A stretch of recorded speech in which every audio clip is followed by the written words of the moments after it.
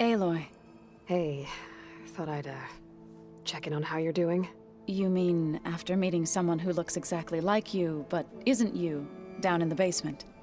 Guess this must be even stranger for you than it is for us, huh? A little. Varl said she may be able to help us in our mission, though. Maybe. There is something I'd like to discuss. It's about the land gods. If you have time, that is. You said you wanted to talk about the land gods? I think there's a way to heal them so that they'll once again provide Plainsong with grain. Gaia gave me a set of instructions. She called it a reboot code. If we deliver it to the land gods, their derangement will end. That's great. Maybe. There are thorns on the path. Unless the code is given by Hephaestus, the land gods will reject it. Gaia showed me a way around this. We need components called control cores from machines made by Hephaestus. Machines similar to the land gods. You mean Grimhorns? Like the one we fought in the repair bay? Yes. Gaia helped me locate 2 of them out west.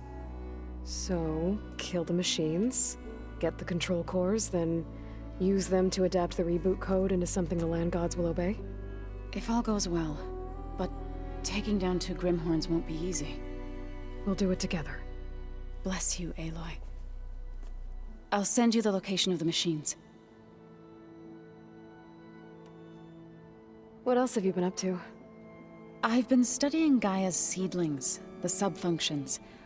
I wanted to understand why one of them would do what they did to Fa. Imagine my surprise when I looked into this Hephaestus and found out it helped create all machines, our land gods included. In a way, the Utaru owe Hephaestus our whole way of life, as well as our current troubles. That's why we have to make Gaia whole again. Learn anything interesting lately? There's been much to read up on now that Aether has been reunited with Gaia. It's hard to imagine that machines like Stormbirds once helped heal the skies. I used to be terrified of them as a child. Thunder still brings chills to my skin. But everything Gaia creates has a purpose, no? Yeah. And if we can get Hephaestus back, she can get those Stormbirds in line. You said you met Beta? Varl mentioned she was hurt. I thought I'd offer her an extract to soothe the pain. That was kind of you. I just hope she doesn't plan on staying burrowed down there like that. She looks like she's barely seen the light of day as it is. I need to get going. May the land bloom in your steps.